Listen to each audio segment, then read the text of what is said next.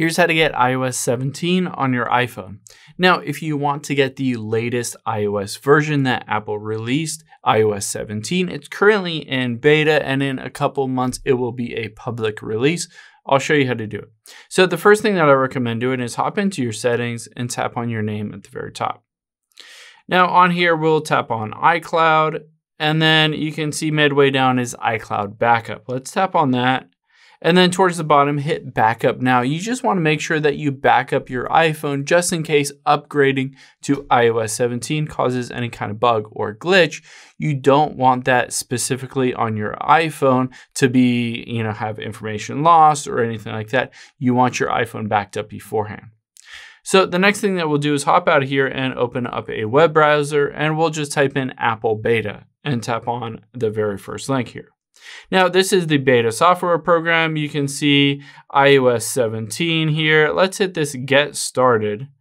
And again, I can scroll down and it shows iOS 17. And it says to get started, just enroll your iOS device. So let's tap on that link. And then it says archive a backup. But then beyond that, if you are running 16.4 or later, iOS 16.4 or later, it says basically just open up the beta updates.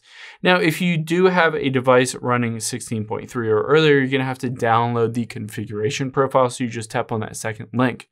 But all I have to do is hit this open beta updates, and you can see immediately it pulls up the beta updates on here. I can turn them off. I can have iOS 17 public beta or developer beta, depending on which version I want.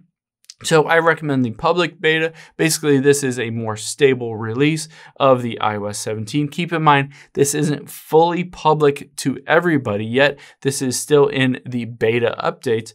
But just tap on that and then go back here, and you can see if it refreshes, it'll give you the ability to download and install iOS 17.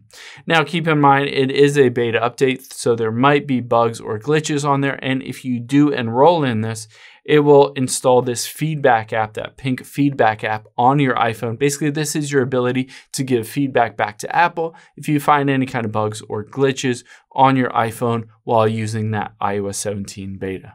Hope this helps. If you have any questions on that, leave them in the comments down below, and I'll catch you on the next one.